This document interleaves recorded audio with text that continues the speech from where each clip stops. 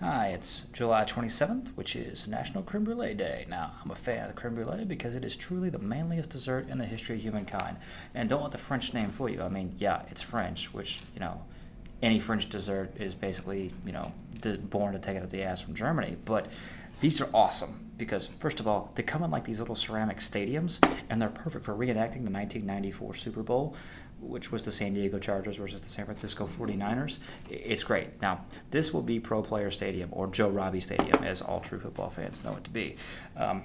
Dan Marino was supposed to play like a home game there in the Super Bowl. It didn't work out. And that pudding will represent the sort of the field of play.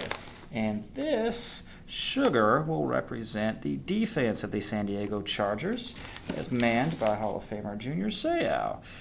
And this will represent this fire, the Steve Young, Ricky Waters, Jerry Rice 49ers offense. And as you can say, right now they're just sort of sweating it out a little bit, not that big a deal, and now it's starting to not work out so well. Why do we have Stan Humphries as a quarterback? Why do we think we could do anything with Natron Means at running back? Why do we suck so bad? Junior Seau, save us. Wait, we're on fire, it's not going to work. Oh, God, oh, wait. Horrible, and yeah.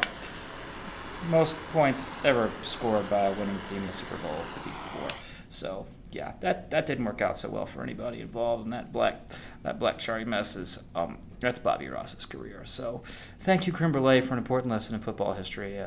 July 27th, Creme Brulee, Food Rants.